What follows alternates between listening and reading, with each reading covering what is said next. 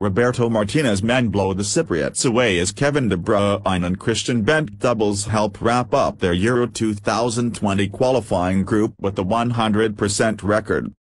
Belgium maintained their perfect record in Group I with a confident victory. Nicholas Ioannou gave Cyprus a shock lead before Christian Benteke equalized. Kevin De Bruyne scored twice in the space of a few minutes to extend their lead. Belgium were left cruising at the break thanks to Yannick Carrasco's strike. A Cyprus own goal turned the game into a rout before Benteke got his second. Christian Benteke and Kevin De Bruyne scored 2 goals each as Belgium thrashed Cyprus 6-1 in their Euro 2020 Group A qualifier at the King Baudouin Stadium on Tuesday.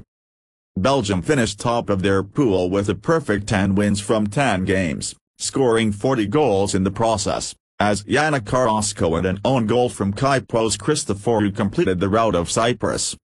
The visitors had silenced their hosts with an early strike as Nicholas Ioannou drilled the ball into the corner of the net, but the Belgium supporters were soon back on their feet after an exhibition from their side after that.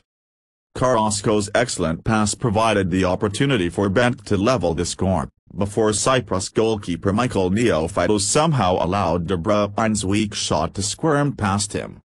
Carrasco was the provider again as he teed up De Bruyne to complete a brace, before the former grabbed the goal. His performance deserved a minute before the break after burying his shot from Eden Hazard's pass. There was little let up in the second period as Belgium continued to dominate.